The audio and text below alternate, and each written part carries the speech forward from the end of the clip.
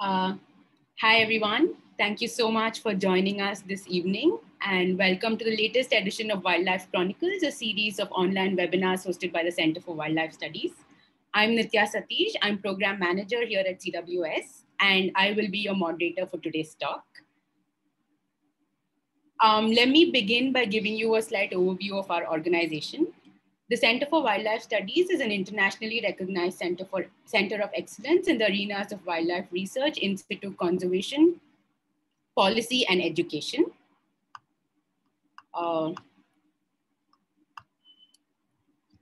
We've regularly hosted these talks at our Bangalore office. These talks were conducted by leading experts in a range of topics, from elephants to tigers to bioacoustics to public health and safety.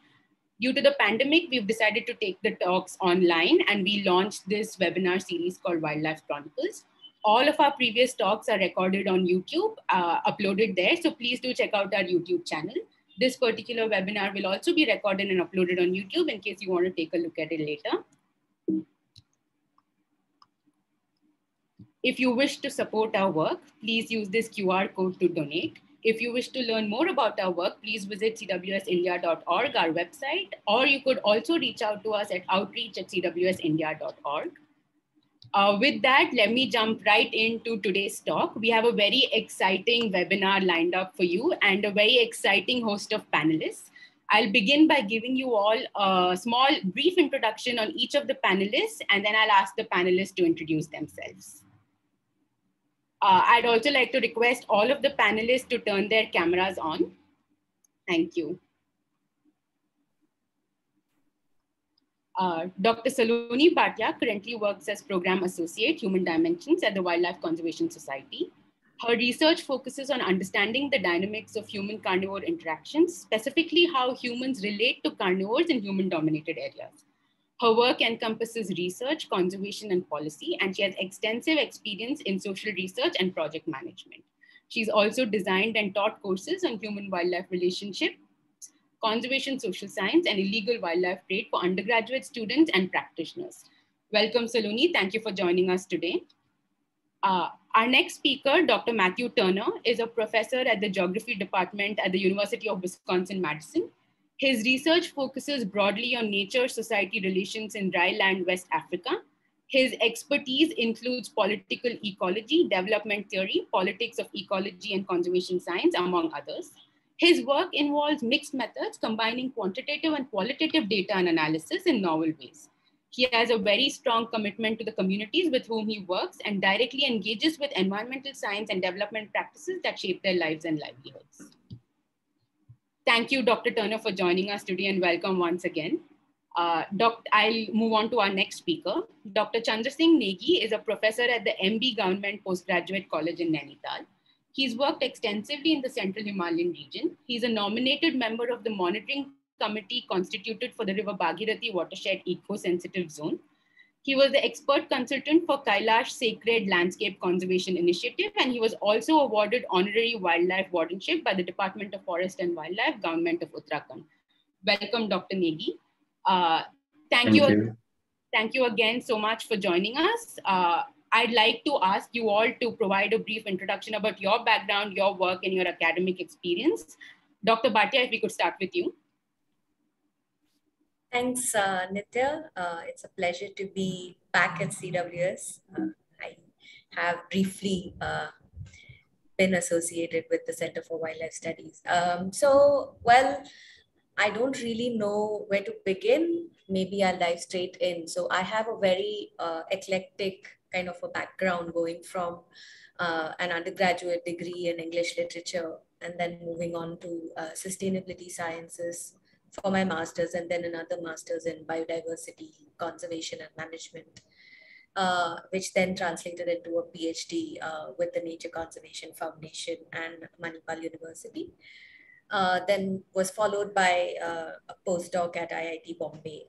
But what I have basically tried to do through the years that I've been associated with this whole field of conservation is to kind of understand how people relate to the environment. It could be wildlife, it could be other kind of inanimate parts of nature as well, and trying to really understand these links and the nuances of these relationships.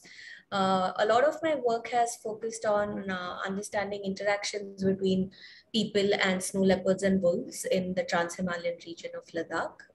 These regions are mostly over 4,000 meters, 3.5 to 4,000 meters, and people here are largely agro-pastoral. So there is quite a lot of interaction between these large carnivores who kind of tend to predate on livestock and people. But having said that, over time, I've kind of realized that limiting our narrative to just economic losses is not really productive.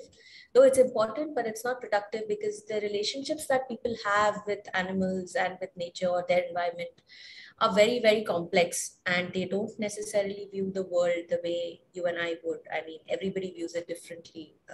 Communities that are closer to nature view it even more deeply in that sense because they depend on it. So my main interest is kind of trying to understand these relationships, how people navigate uncertainties, how people live with risks and yet manage to coexist with animals that can be potentially dangerous, quote unquote. So that's about me. Thank you. Thanks, Saloni. That's incredible experience. I can't wait to hear more about your work. Dr. Turner, if you could give us a brief introduction about yourself. Hi, my name is Matt Turner, and I'm in the, as Nitya mentioned, I'm in a professor of geography, and I'm what would you call a nature society or human people environment geographer. So we're interested in the relationship, just as Dr. Bhatia described. We're interested in the relationship between human societies and the environment.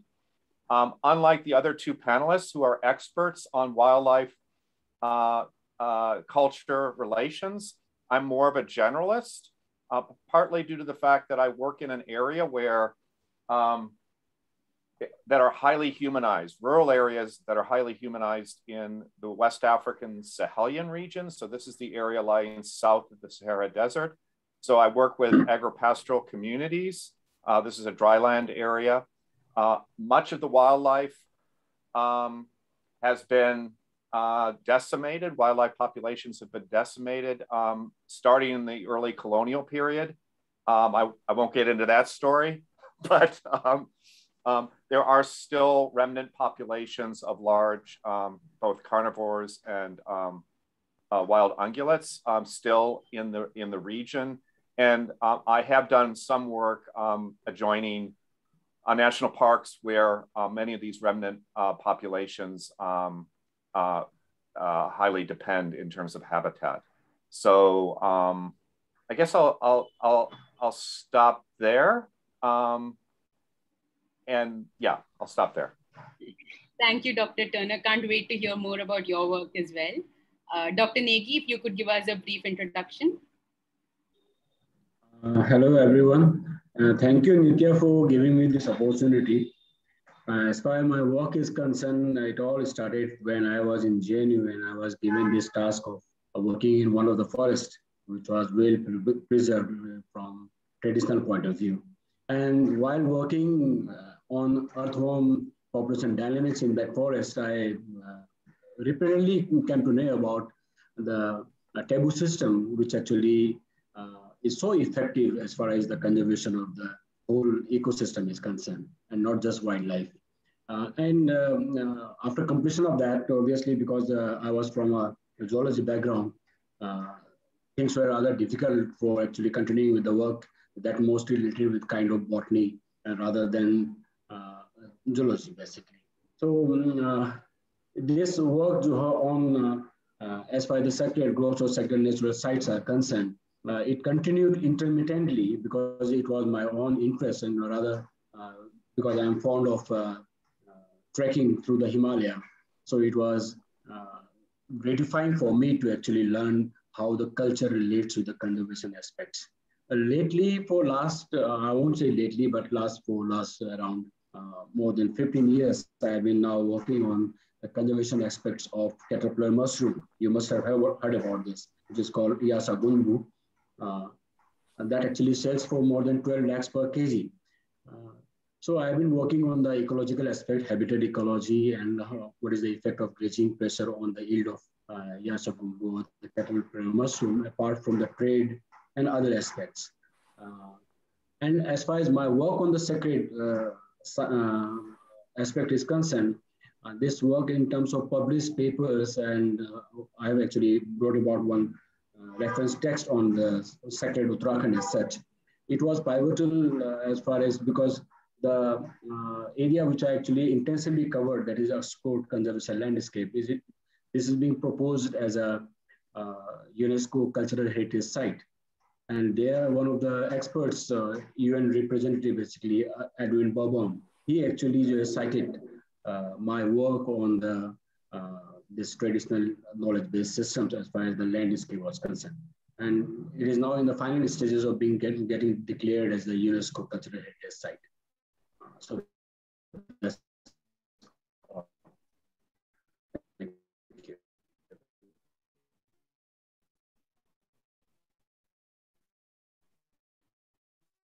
Thank you. Thank you. Have such incredible jump right into the questions of wilderness and culture. Are they interconnected? And if they are, how do you think they're interconnected? Dr. Turner, if we could start with you. Okay.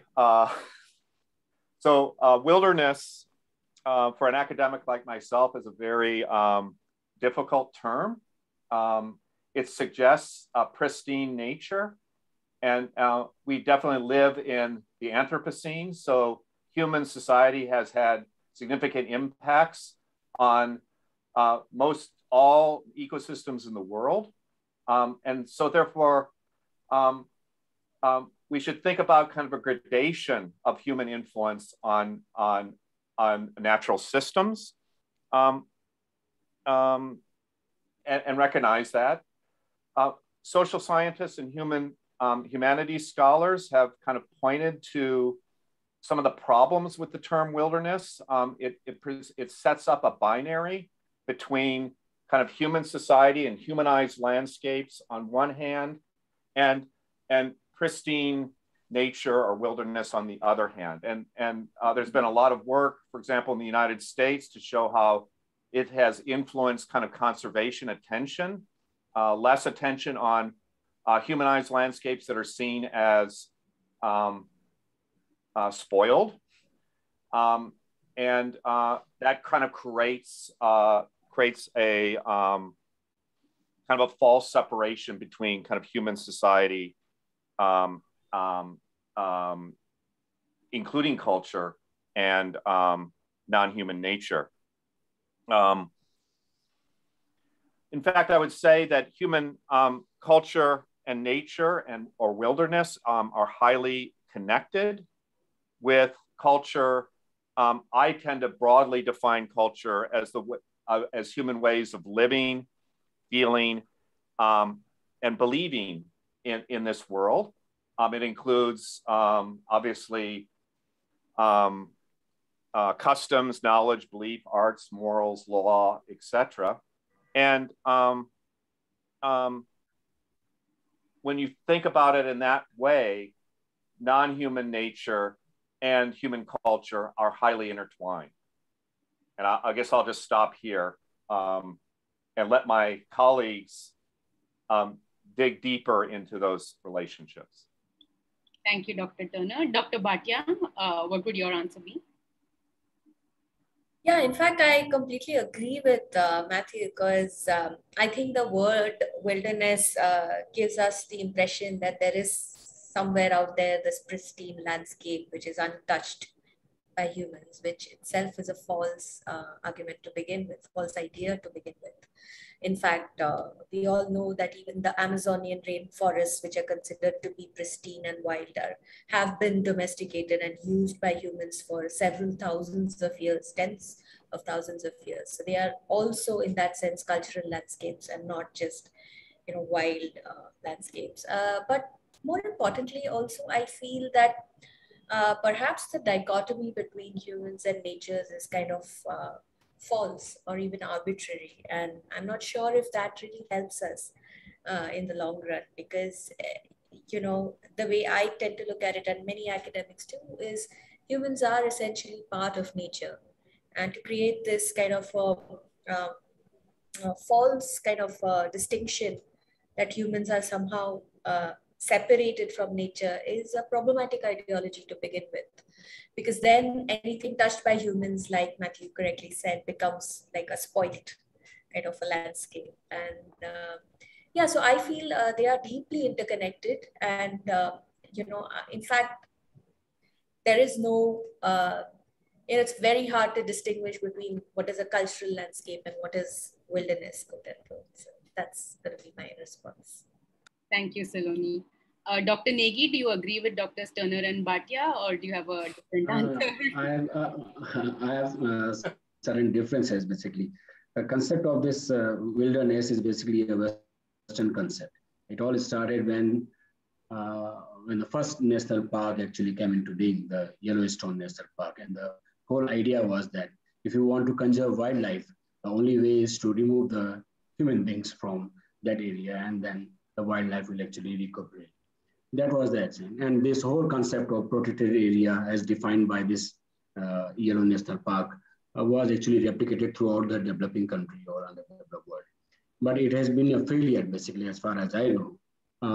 Failure in the sense because in developing country like our, the human being is actually part and parcel of the nature itself.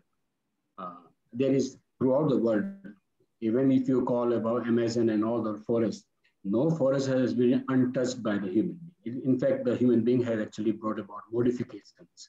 And in fact, there are certain studies where the influence of the human being has actually brought about an increased diversity of the wildlife, not just the fauna, but also in terms of the plants, basically in terms of when you create the ecotonal effects and all those things. But as far as the culture is concerned, I will try to relate this wilderness with sacred natural sites. I was given this task of actually selecting out of more than 280 sacred natural sites that actually I studied. I was given a task by State Biodiversity Board to actually select 12 sites. 6 of the sites were in the reserve forest area, and outside the reserve, 6 other sites. And the only premise was that apart from all the basic criteria that actually defines the sacred natural sites or what they actually wanted to actually create, something called biodiversity heritage sites. All the criteria were actually falsified simply because they wanted their selected natural sites to be on the roadhead. And the concept of this wilderness and how the culture or the so-called, in ecological terms, we define it as a closed system. Certain natural sites or those sites which are mostly preserved and highly conserved are those sites which are remotely located, not from the roadside, but they are far away from the roadside. They are inaccessible. And there is a complete dependency of the locals on the forest. And the dependency gets diluted when you actually create a kind of communication links, whether they are roads or any other infrastructure that you build up, and that closed system, once that was a closed system, becomes opened up. And once that system opens up, the reliance on the sacred forest obviously becomes much more diluted because the people can now rely on the outside sources for their sustenance. But as far as the culture and this wilderness is concerned, obviously, I can relate the same thing when culture in the sense, where do you actually find the culture, basically? Culture in the sense where vis-a-vis the sacred natural sites obviously will be in those sites which are remotely located. In the wilderness, in the sense, the forest, the rocks, anything, which is basically a resident site of the deities. So obviously you will find as far as the conservation ethics are concerned, as far as the traditional norms are concerned, as far as the taboos are concerned, they will be much more intact on those remote sites and that obviously gets diluted, and that you won't find that concept of or the institution of the sacred being practiced on those sites which are now linked with the roads or any other communication links. That's all. Thank you, Dr. Neghi. The concept of sacred sites is a very fascinating topic, and I will ask you a few more questions later on in the webinar. Definitely. Moving on, you all work in very different landscapes with very diverse communities, right? And all of them follow different cultures. What, according to you, is the role of culture for wildlife conservation? It's slightly similar to the previous question, but what, according to you, is the significance or role of culture for wildlife conservation specifically? For me? Sorry? Okay. Who do you want to go the first? Question is for? Okay. Dr. Bhatia, if you could go first. Yeah, sure. So yeah, I mean, culture is like this umbrella term, right? And it includes so many different aspects. And I really love the definition that Mathew gave, that it's a way of believing and living. It's essentially a lived experience. So just to kind of, just for clarification's sake, when we say culture, it could mean very different things to different people. And to think of culture as this monolithic entity that can somehow be connected to conservation and studied under a microscope is to be re-examined in some senses, because we no matter how hard we try to wrap our heads around what a society's culture is, it can be so subjective and so different, because it's at the end of the day something very personal at one level, and also at the level of the community.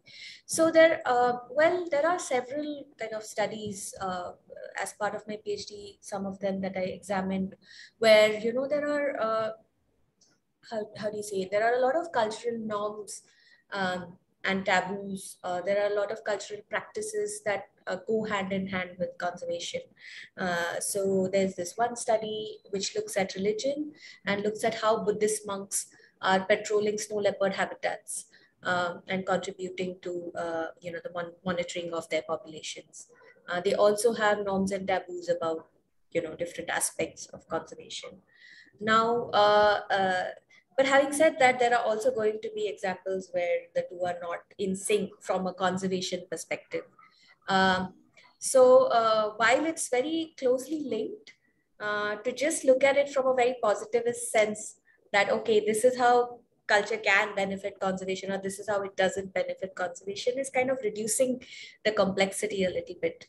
So yeah. Thanks, Saloni. Dr. Neghi, what would your answer be? I'll again cite some examples from my studies, basically in the Ascot conservation landscape. I encountered a number of sacred alpine pastures, alpine meadows, which were actually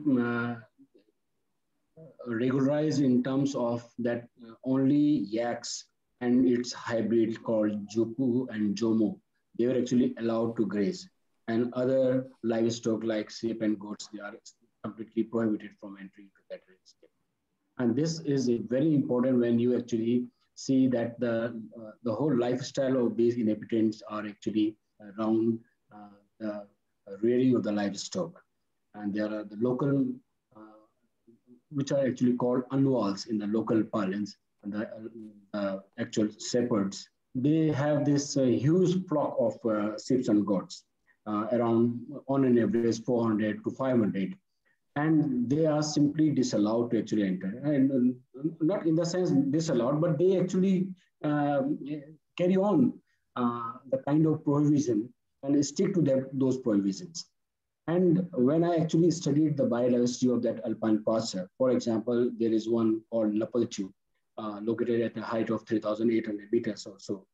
When I actually studied the biodiversity, floral biodiversity, I actually encountered more than 70 species of medicinal and aromatic plants, not just the whole flora. I'm just including those aromatic plants. So this medicinal herbs are being protected simply because of the, by prohibiting the larger livestock from actually entering to that sacred pasture. Because the number of the yaks is very limited, hardly you can count less than 10. And similarly is hybrids also. So this is one way of actually conserving the wildlife when you talk about the medicinal herbs. Then there is another example I want to cite. In the whole landscape itself, there is one particular wild hare type of animal, which is called Himalayan marmot. The scientific name is Marmot bobak. And this animal is treated as a totem species. Totem species are those species which are somehow related with that community or the village. It's kind of a relationship where species, because of its quality, normally those species are not of economic use for the villagers, but they are ferocious or carnivorous kind, and they must be having some characteristic with which the locals actually associate their lineage, and thereby they actually conserve it. The killing is a taboo, basically. And this, I encountered one example where any of the calamity or the natural calamity actually takes place in that landscape. The people actually run to the ITPP post into Tibetan border police, the campsite, and they inquire whether you have actually killed that animal or not, because they associate any calamity with the killing of that animal. And that's, you can just understand how well conserved all this whole phenomenon is.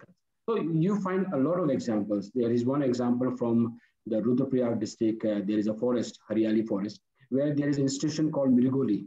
Mrig means deer. And whenever the hunters actually enter into the forest to kill wild, and if they encounter any deer with a white mark on their forehead, they just come back. They don't kill the of the flock, and they treat that animal as an ancestor. So it's very common. It's a chance factor that one of the animal might be having the white mark on the forehead. So there are a lot of examples where the cultural norms actually conserves the wildlife. In fact, there are the most common kind of conservation is that whenever the hunter actually pursues an animal to kill it, and the animal actually enters into the sacred forest, and the hunting actually stops there, because that is now being protected by the resident deity of the forest. Any hunting will actually incur the wrath of the deity. And that's one of the best examples where the sacred sites actually conserve. It's not just the ecosystem services being provided by the sacred forest, but there are other aspects in terms of wildlife conservation. I'll stop it. Thank you so much. Those examples are very interesting, very fascinating to learn and hear about these examples. Dr. Turner, as an addition to that question, I'd also like to ask you, you worked extensively with pastoral communities in Africa, right? How has their culture changed over the years? And how has that affected environmental conservation? Okay, yeah. So I just want to add to the other panelists and agree that culture is a very complex term, and it's difficult to talk about it in a kind of an umbrella type of fashion. But certainly I would say as a putting my political ecologist hat on, in this era of global capitalism and commodification of nature, when we think about what culture includes, it includes a wide range of human beliefs and institutions that are not driven solely by our material wants and desires. And because of that, I think it is a key arena for conservation, because it is at the center of where human societies value non-human nature outside of what non-human nature can serve us in terms of material wants and needs. Okay. Whoa.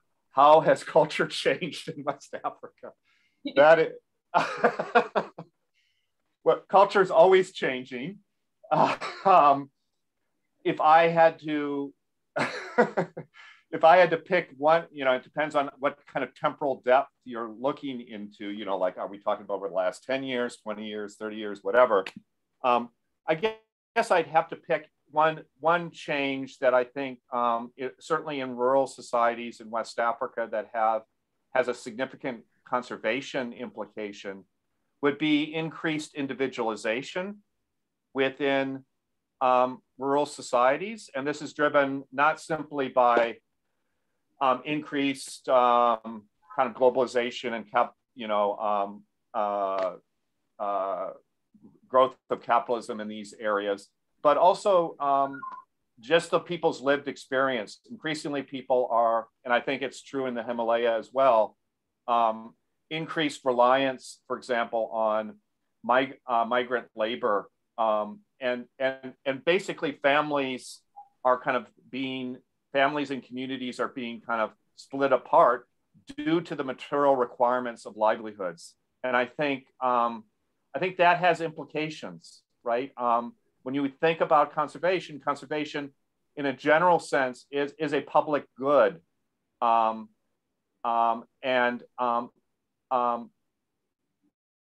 A reduced cohesiveness of rural communities has implications for conservation. And I'll just end it there. Because there's, I think we could talk for the whole day in terms of just talking about cultural changes in the areas that we work. Yeah. Thank you, Dr. Turner. All of you have spoken a lot about cultural beliefs. My next question is, what is animism or animistic belief? Is it the same? And can all communities that follow animism be called conservationists? Dr. Neghi, if you'd like to go first. Animism is basically a belief that there is a soul that exists in every kind of, whether it's animate life form or inanimate life form. And most of the time, this can be related with a kind of ancestor worship vis-a-vis sacred natural site that I've actually encountered. A rock can be a deity. A rock can have a soul. A giant tree will have a soul. So every part of the surrounding ecosystem that surrounds a village has a kind of energy, so to say. And that energy, if is somehow, in a sense, denigrated, a kind of thing, that that soul or the energy will actually cause damage to the local inhabitants. And this kind of fear factor actually preserves the whole forest ecosystem as such. There are a lot of examples, again, I'll relate. There was one massive landslide in one of the villages, remote villages, called Kirijimia in Pithoragarh district. And the people actually related that incident where a number of people actually also died. So the people actually related the incidents as a wrath of the deity, because one of the ladies has actually entered into that sacrosanct area where they were actually prohibited from entry.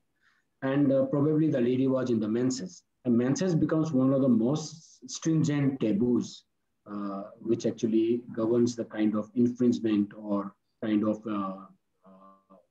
routine, day-to-day kind of activity that actually the villagers actually bring about. It's very important to relate the sacred natural sites or the sacred forest.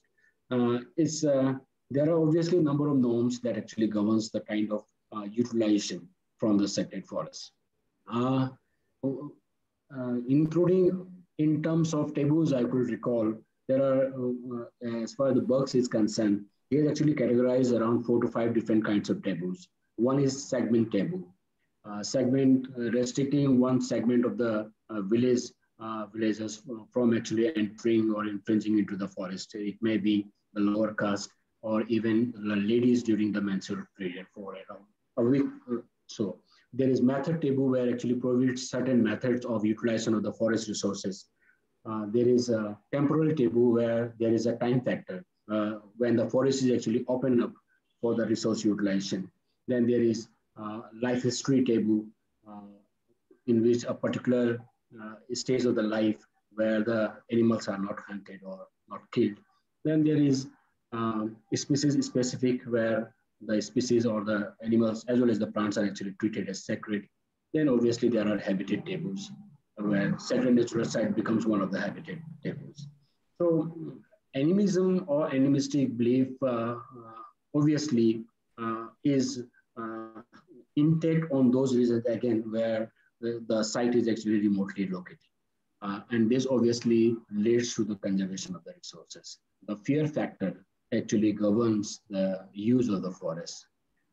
It doesn't mean that the forest is not exploited by the locals, but it's a regularized process. It's very important when you cite the example of Hardin's concept of this what common property resources, and they are liable to be overexploited because the property doesn't belong to a particular individual, but it belongs to a village. And this kind of common properties are tantamount to be overexploited. But as far as the sacred natural sites are concerned, there are local mechanisms where the exploitation of the forest is actually a regularized process.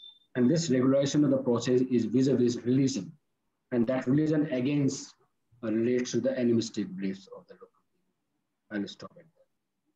Thank you, Dr. Neghi. Dr. Bhatia, Saloni, if you'd like to add to that? Yes, I guess the definition has already been covered, so there's no point going over that. But I mean, animistic cultures have a closer link to nature, and like Dr. Neghi said, you know, it's they attribute agency and intentionality and things like that to both animate and inanimate beings, so to speak. Now, for example, in a place where I worked, in Ladakh, there are these structures called latos, which are basically, you know, made of bricks. They're kind of rectangular in some sense. And, you know, there's a lot of religious scripture that goes in. But these structures have their origin in Bon, which was the original religion that was practiced in Ladakh, which was then taken, I mean, people then converted to Buddhism and later Islam. But Bon is also essentially an animistic religion. And there is also a history of hunting, game species hunting in these regions. So what used to happen earlier when it was legal to kill game species was people would, you know, offer the biggest horns to the deities to appease, you know, the deity. So it could be a deity at the level of the village or the clan or the family. You know, there are different kinds of deities. And there's also like this widespread belief, which is based on fear, like Snegi said, that, you know, if you do something that is, you know, contrary to what the deity expects of you, then there will be consequences, and not very good consequences. In fact, I mean, a lot of times, you know, a lot of wild animals are considered to be vehicles of deities, even in places like Ladakh, which are no longer fully animistic, but they still retain shades of animism. Where, so the year where there was a major flood in Ladakh, it was believed that the ibex had actually signaled this because they had come down from the pasture. So the deity was kind of signaling to them that there is going to be a natural disaster soon. And this was basically because people hadn't followed certain social norms and protocols. So yes, but then again, I wouldn't go so far as to say that animism equals conservation. Again, what do you mean by conservation? That word itself is highly debated. Do you mean sustainable use?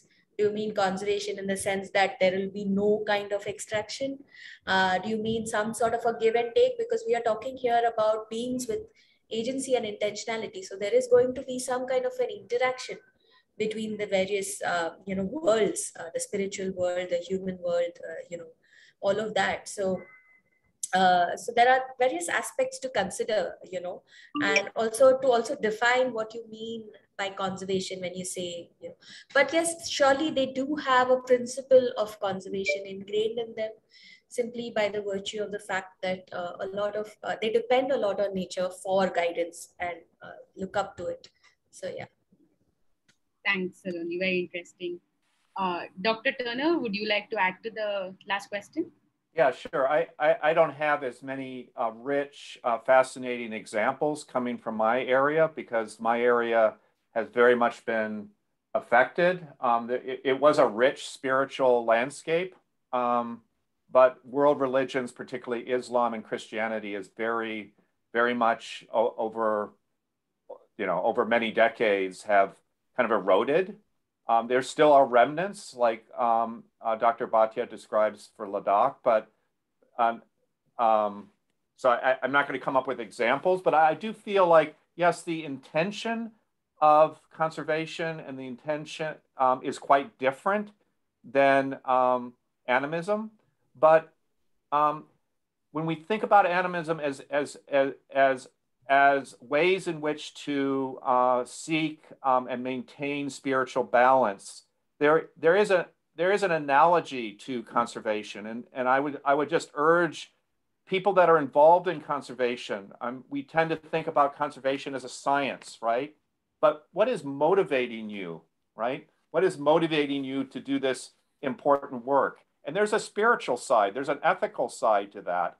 And I think there is some kind of connections between the underlying motivations for scientists to get involved in environmental conservation and kind of the spirituality that is embedded within animism. In fact, I would say that there are increasingly now environmental philosophers, Western philosophers, are increasingly embracing kind of animistic ideas. It's now called kind of animist philosophy right now in environmental philosophy. So it's really an interesting area of like giving kind of the idea of giving non-human, it's connected to the idea of giving non-human life rights within kind of human philosophy and ethics, which has always been human-centered. I'll stop here. Thank you, Dr. Turner. A point you raised is actually a great segue for my next question. You spoke about ethics. So my question to you all is, how do we as researchers or conservationists or even tourists be mindful of local culture? And how can we educate ourselves to be mindful of the landscape that we choose to work in? Saloni, if you could go first. Yes, well, there are plenty of things to do, but I think the foundation for everything is humility and a healthy curiosity, but not an intrusive one, I'd say, but at the same time, I mean, there is, the world is our oyster. There's so much available on the internet. So if one is really interested in educating oneself, there is plenty of literature out there, both online as well as in print. There's a lot of audiovisual formats that you can look at where, wherever you're going to a place, kind of do a bit of background research, also be open, I would say, because a lot of times we go to a place with, and look at it from the ethics that have been ingrained in us, and we've been raised in a certain way to look at the world in a certain way, and we think that is the right way. And a lot of times we end up judging instead of learning from cultures. So I think whether it be as tourists or conservationists or researchers, I think there's a lot of unlearning to do and relearning as well. So that is something that I have come to kind of realize through my research. Thanks, Saloni. Dr. Neghi, would you like to add to that? I'll just, Dr. Saloni has actually, Bhatia, she has actually elaborated quite very nicely as far as unlearning kind of that aspect of. I just an example when you actually carry out a kind of field work or research in some remote area or the landscape. Obviously, one actually turns out for 10 days or 15 days more than, not more than 20 days, and then carries along a questionnaire, and because on the basis of the questionnaire tries to elicit the kind of information. But he doesn't stay at that particular area for a longer period of time. Just to cite an example of Ariel Alvin, one of the leading anthropologists of India. He was actually a missionary who actually was actually sent to India. And one of the roles of the missionary obviously is to preach the religion, Christianity. While walking amongst the Gonds tribes of central India, he became so enchanted with the lifestyle of those people. In fact, he married one of the ladies there. stayed in that place and he started writing about the culture and all that aspect and became one of the leading. Rather, he was supposed to be the first director of the Anthropological Survey of India, but simply because he didn't have a background in anthropology, uh, he was not made the director or rather deputy director kind of thing. So it's very important when you actually venture into the landscape and you need to have that kind of down to earth approach. You cannot be kind of pretend yourself being more knowledgeable than the locals because the culture basically is adaptive in nature. Whatever practices the locals are actually carrying out is adaptive in nature. That whole environment actually, for example, if someone is a non-vegetarian, most again, cite the example from the Ascot Conservation Landscape. The area mostly, as far as the summer habitations are concerned, because these people actually carry transhumant kind of lifestyle. So they have two different homes, winter home and the summer homes. Summer homes are actually located at a high altitude, which is cold and very extreme kind of climate is there. The land ability as far as the agriculture is concerned is very meager, not even 0.2%. You can just imagine is cultivable land. So more reliance on the livestock population is there. So as food item, they normally eat meat basically. If someone from outside uh, actually preaches them the uh, about the kind of vegetarian or the how ecologically beneficial the vegetarian lifestyle would be, it doesn't relate to the kind of lifestyle.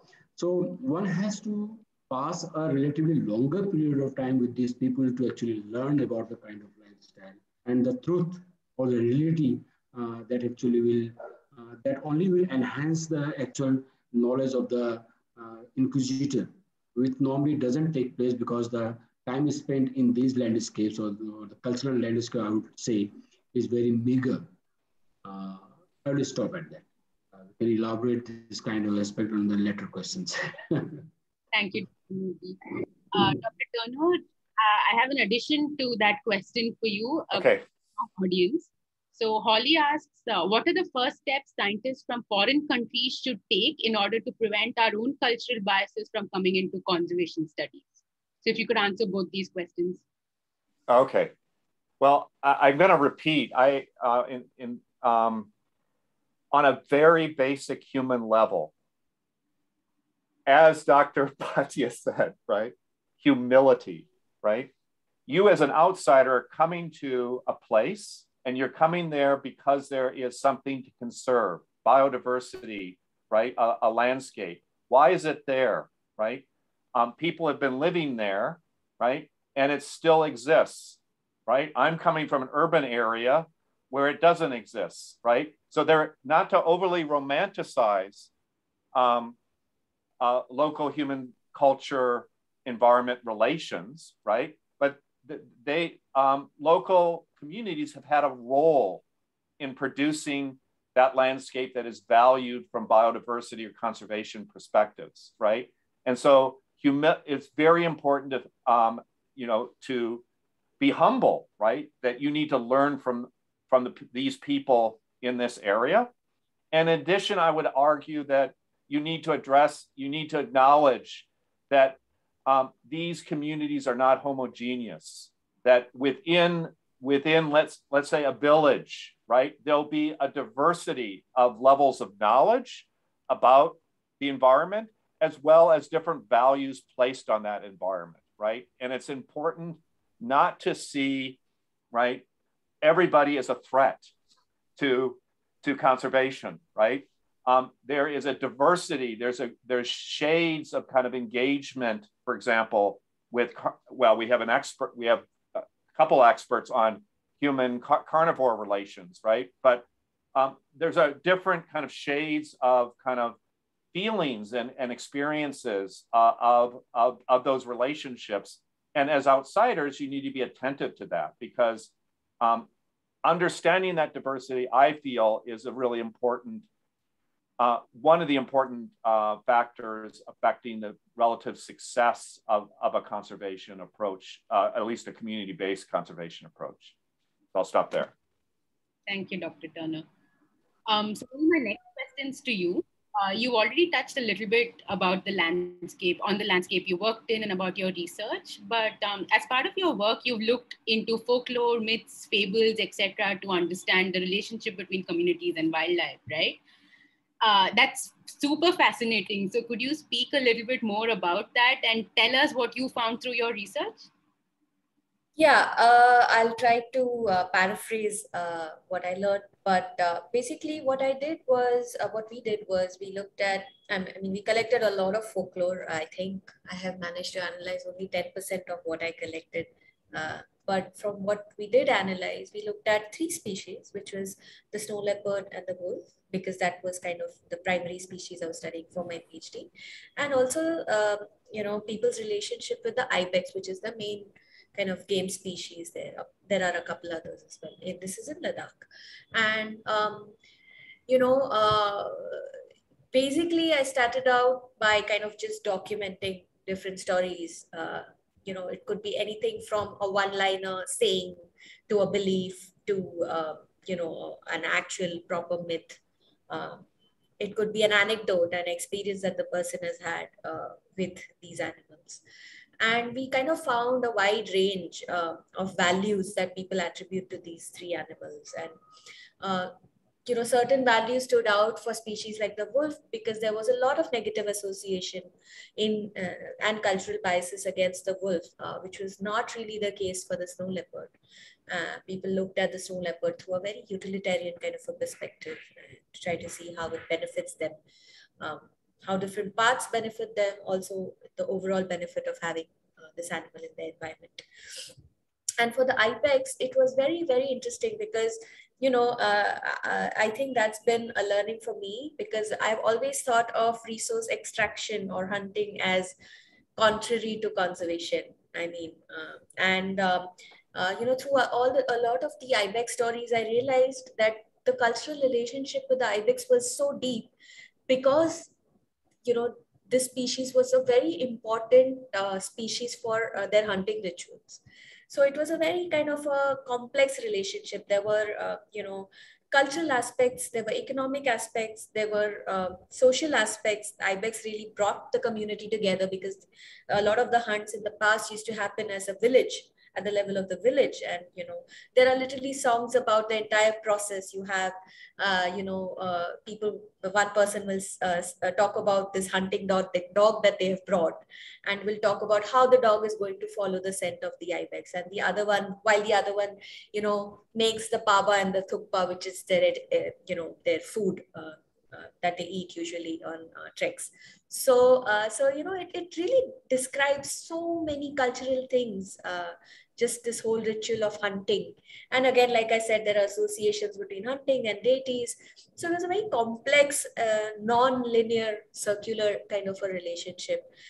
When I started out, and to kind of fit it into a kind of a quantifiable, measurable framework was really difficult. So I think for a year, I didn't look at that data because I was so overwhelmed by what I found, and I wanted to include everything in my thesis, all the intangible learning as well. And it wasn't going anywhere. So then my supervisor had to sit me down and we had to find a way to fine tune that information and present it. I'm not 100% happy with the way it was presented because it was a histogram that looked at, the different values and how frequently they are associated with different animals. It's one way to look at it. Mainly, it allows us to understand that there is actually a spectrum of values, going from very positive to very negative, or in other terms, going from, having negative kind of affective, totemic relationships to very reverential, sacred relationships. But at the same time, it's not to say that, it's a very iterative kind of a relationship. So the same animal might mean different things in different contexts. People might associate that animal with different emotions. In some situations, in certain contexts, they may be liked. In certain contexts, they may be utilized. In certain contexts, they may not be liked. So the prime example I would like to just kind of end here with this example is of the wolf. And there was such a wide range. So you have the wolf as a deity of certain Buddhist deities.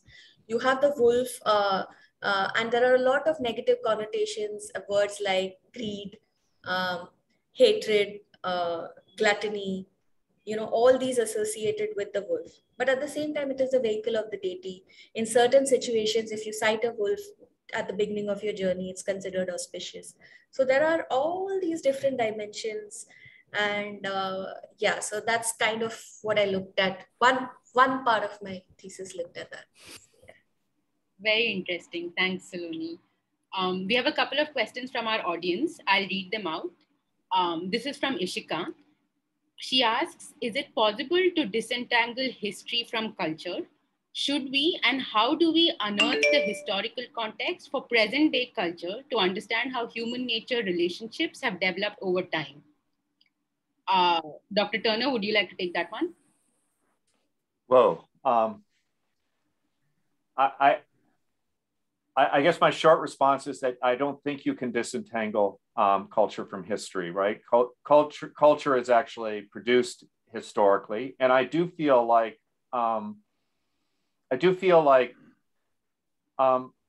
understanding cultural cultural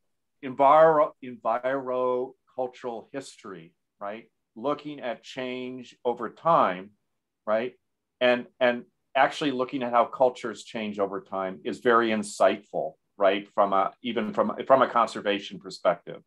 So I guess my short response, because I know we're short on time, because there's a lot there in that question. It's a wonderful question. It's one of those questions where you could go a week talking about it or 2 seconds. I would say, no, you cannot separate culture from history. Okay, thank you. Culture is embedded in history, right? Yeah. Okay, thank you. Dr. Neghi, would you like to answer that question? It's a tricky question though. How do you relate history and culture? Obviously, culture has evolved with the time. As Dr. Turner at the beginning itself emphasized that culture actually evolves, it changes. Why it changes? Obviously, because it's adaptive in nature. What was beneficial at one point of time is no longer feasible as with the changing times. So when you talk about the history, I am finding it very difficult to actually answer what do you understand by the term history and how you are relating that term with culture. There can be some aspects of cultural as far as the conservation is concerned. Again, I will cite the example from what I have actually carried out as far as the sacred natural sites are concerned. Obviously, the elderly folk of the villager will obviously relate the kind of ethics that was prevalent at their when they were at an earlier age, which is completely being denuded in the present generation. Is this the historical aspect, one might say?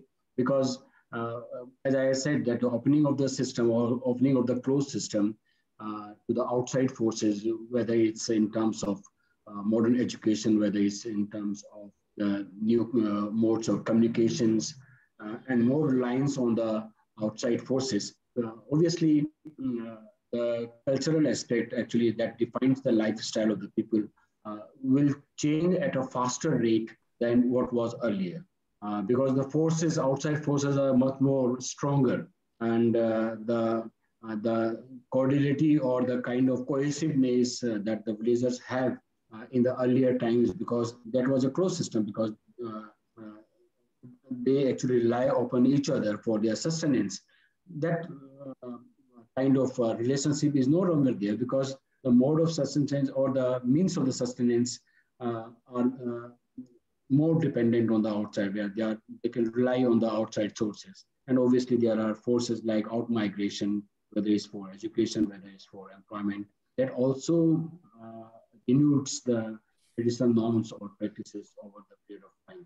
So history in terms of what was there 100 years back, obviously will not be there. The cultural aspect will not be there after 100 years, and it will keep on changing.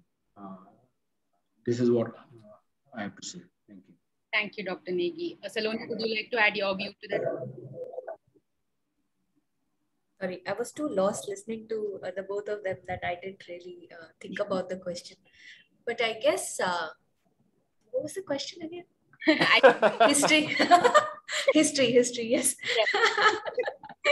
Yes. No, I mean, I agree with the both of them that history, I mean, it's very hard to separate history from culture. I don't think that's even possible. Yeah, I'll stop at that. Okay, we have time for one more question if you are okay, if the three of you are okay with it. This is a question from the audience. Tamara asks, climate change or COVID-19 have been putting pressure on natural systems. How does one address issues of conserving indigenous culture or knowledge with regards to these sorts of forced changes? Culture undergoes challenges that force changes that people aren't ready for. Comments on this? Dr. Turner? Yeah, that another great question.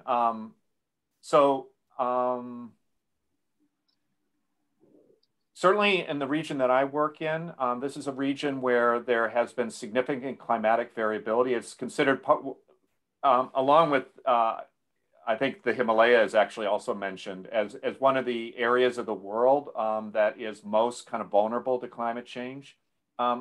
Despite that, I would say that people have been dealing with climatic variability, droughts, for a long time. So in a certain way, their kind of local knowledge is a bit more resilient than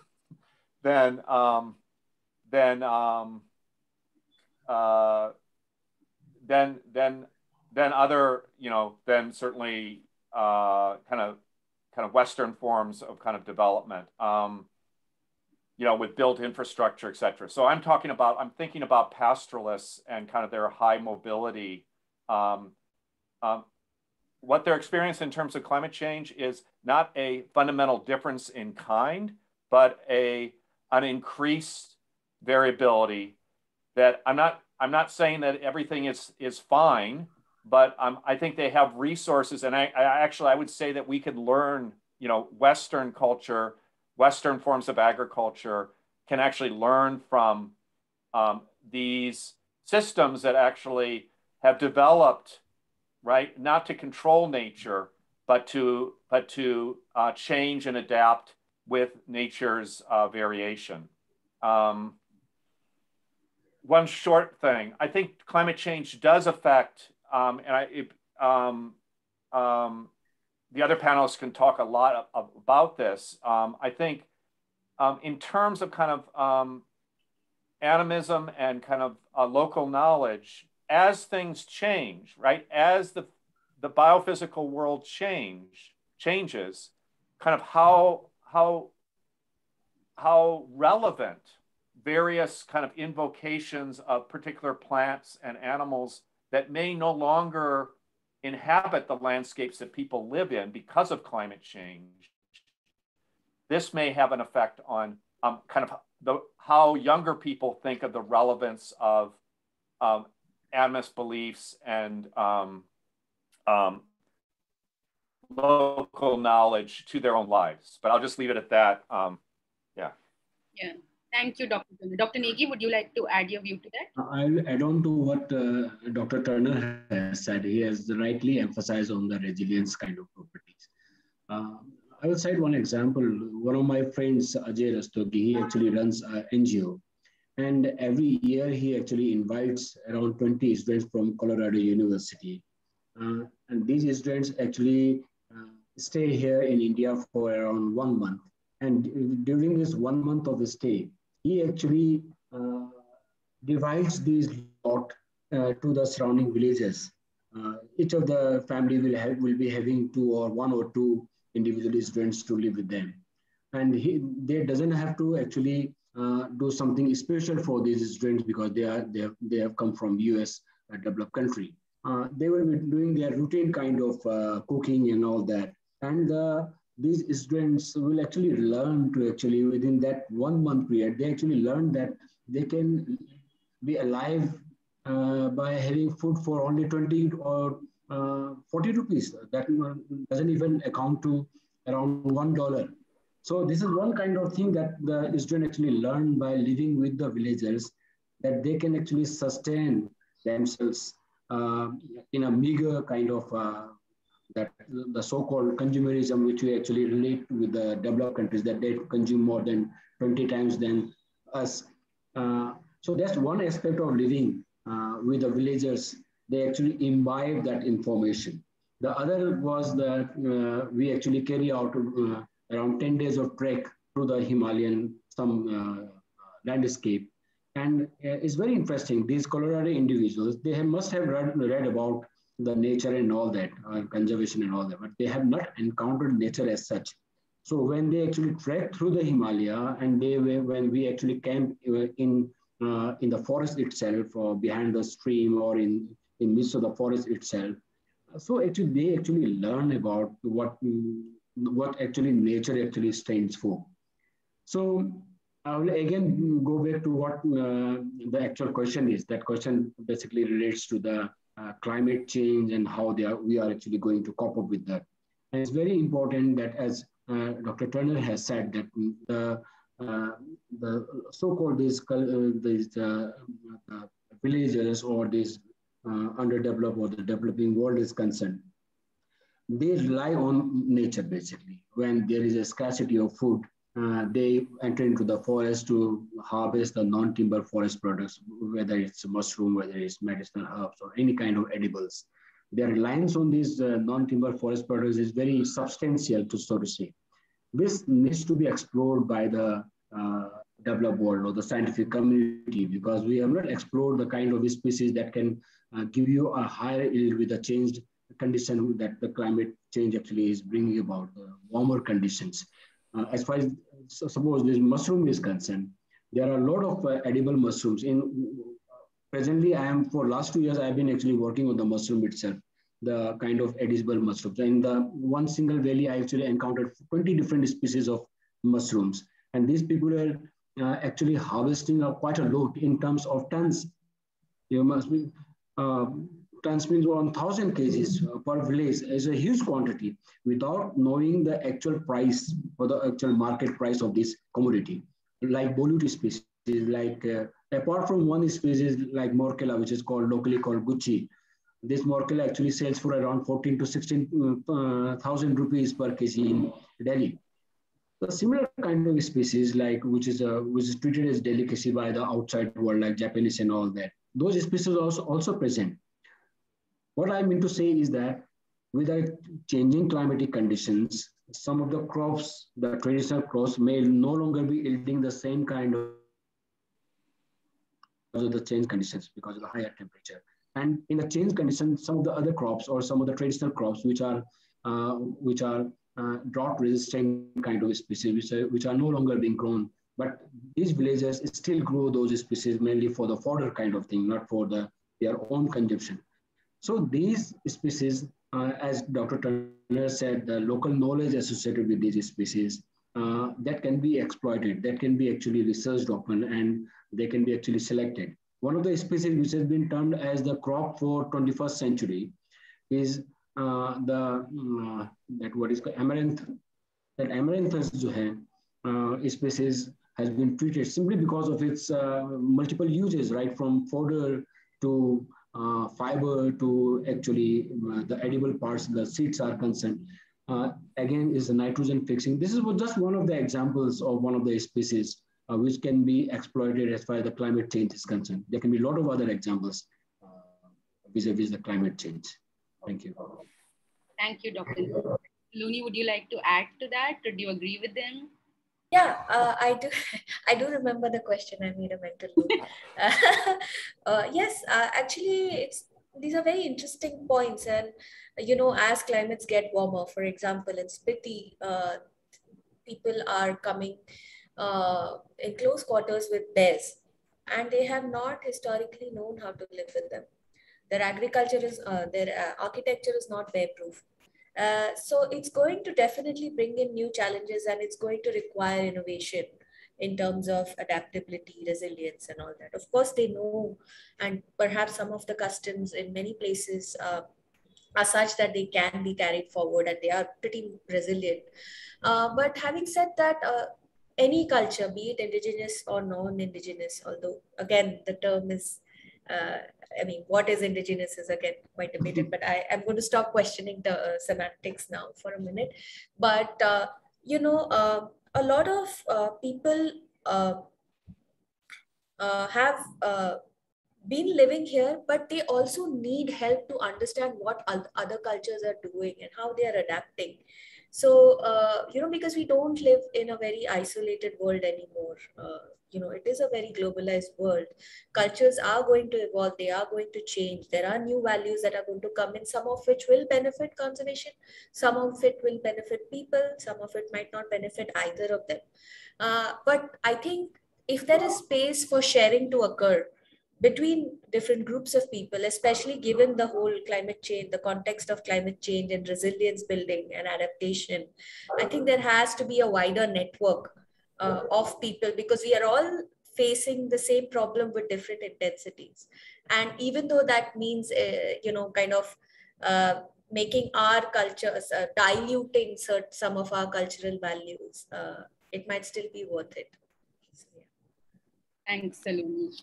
I think with that, we've come to the end of this webinar. Thank you all so much. I feel like we've barely scratched the surface of this topic or heard enough about all your work. I wish this could go on endlessly, but unfortunately it can't. But once again, thank you all so much to the panelists for joining us and giving us your views and inputs and answering all of our questions. To all of our audience members, this will be uploaded on YouTube if you want to take a look at it later. And please tune in to our upcoming webinars. We'll have such webinars on many more exciting topics for you all. Thank you all so much again. Thank you. Thank you. This was wonderful. Thanks nice meeting both. Nice meeting both of you. Yeah. Yes, lovely Dr. Saloni and Dr. Turner. It was nice listening to you both. Thank you very much. Yeah. Thank you all. Bye-bye. Yeah. Bye.